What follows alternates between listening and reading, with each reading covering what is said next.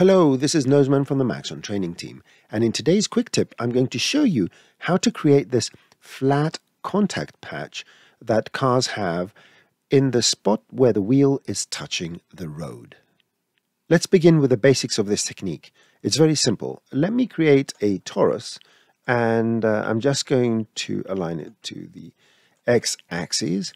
What we are going to use is the FFD deformer. And the FFD, when you apply it to an object, what you could do is increase the segments. Of course, you can always make it as big as you want it to be, so it just overlaps the object ever so slightly.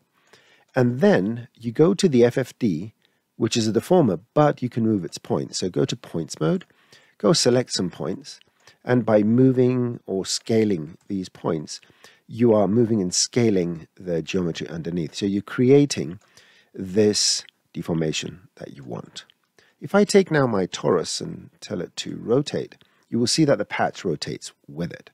So if it's a simple case like this, it's fairly easy to solve. You create a null, you put the torus in the null, providing it's in the center, and you apply the FFD not as a child, but as a sibling. Now, if you rotate the torus, or the wheel, then this is going to rotate. So this is the premise, but here is where we need to do a little adjustment. This over here is the tire that is rolling on the surface and doesn't have the deformation. What I want to do is apply this deformation only on the tire. So I can't make it a sibling of something. I need to actually make it a child of this wheel because I want the whole wheel to animate using the null. Otherwise, my rig may become too complex. So let's go and apply this over here, and I'm going to show you how to counter rotate the FFD. Let's go and select the FFD. Let's make it a child of the object we want to deform and make sure that it's centered. And let's leave the rotation as it is in this current frame because I want it to be aligned with the bottom, whatever that bottom is. So I want to make my FFD object smaller. It's going to be, let's make this 22 and about 66 and 66. Just make sure that the whole object resides within the tire. So let's go here and you can see that everything is within the tire FFD. Excellent. Now, what I'm going to do is I want to make sure that the only part that deforms is a very, very thin slither of the tire. So just go to this grid points option and add maybe 20 of these.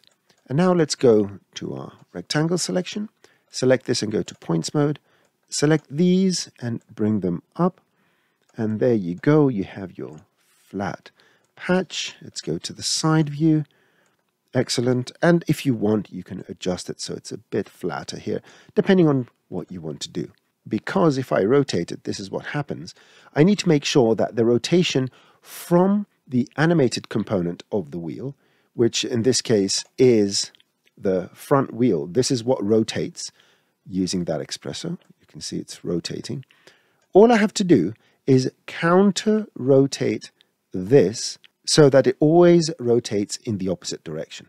So let's go here, right-click on the parameter I want to invert and select Expressions, Set Driver, and go here and do the same, right-click Expressions, Set Driven Absolute, and let's go to the new XPRESSO that was made here, select the range mapper, and click Reverse. Close this, and now it's going to move in the reverse direction, thus allowing us to have the patch always at the same spot.